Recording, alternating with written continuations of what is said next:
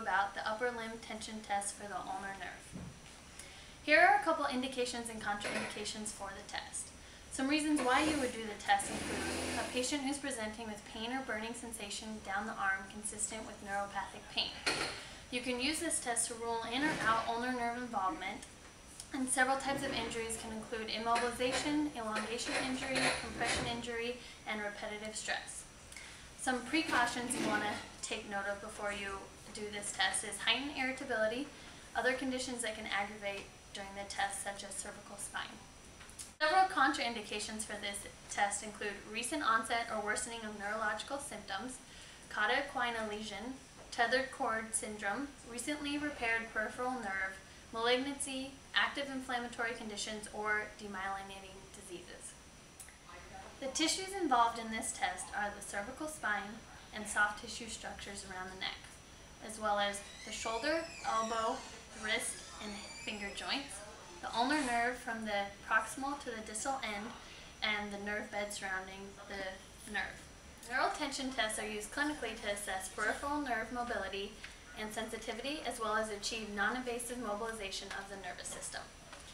Based on the anatomical position of the peripheral nerves relative to joints, these tests are designed to target a specific nerve by controlled positioning of the limb and lengthening of the nerve across the joint. These tests are also designed to progressively stretch the nerve by lengthening first proximally and then distally. It enables structural differentiation through sensitizing movements.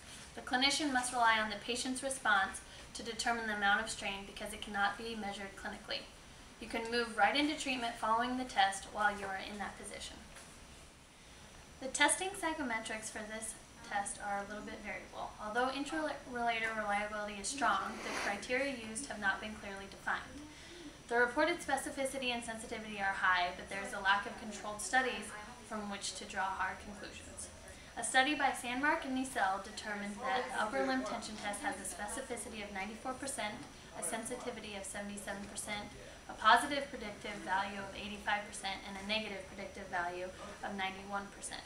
In 22 out of 75 subjects randomly selected with reported neck pain. Alright, so now we're going to go into a little bit how you do the test on your subject. So we're going to first start off on an anatomical model. You want to begin with the uninvolved side, and then you want to make sure you're always starting in the same position and using the same sequence of motions. Also make sure each motion is assessed after it's performed, and you want to make sure that the motion is performed in a non-irritable range. Once you reproduce symptoms, the patient should let you know, and you should stop and assess the sensitizing motion, which is side bending away and then towards. So to start, your patient should be in supine. You're going to extend the wrist and fingers, pronate the arm. You're going to flex at the elbow, depress the shoulder girdle, laterally rotate, and then abduct the arm, all while assessing each motion in between.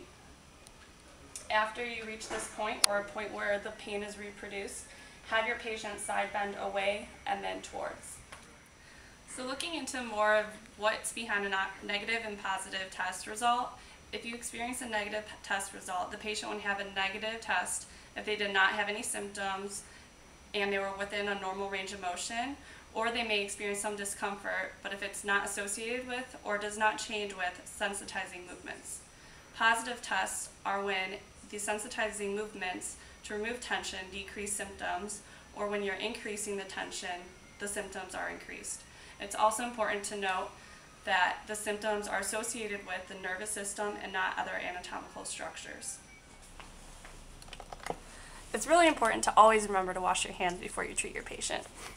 Hi Danica, my name is Lauren Snyder. Hi. I'm going to be your physical therapist today. Okay. So I've heard that you're having some problems with your right shoulder. You're having some pain and numbness down the arm. Is that correct? Mm-hmm. Okay, so what I want to do is a test that's going to rule in or rule out some nerve pathology. Okay. And when I do this, you'll be laying down on your back. I'm going to take you through a series of motions, and you're going to end up in this position. Okay. After each motion, I'm going to ask you if you have any of those symptoms being reproduced, and we will stop there. During the test, I also need to have you side bend your head away and towards. So I'll Okay. ask you to do that. Okay? Okay. So if you want to lay down.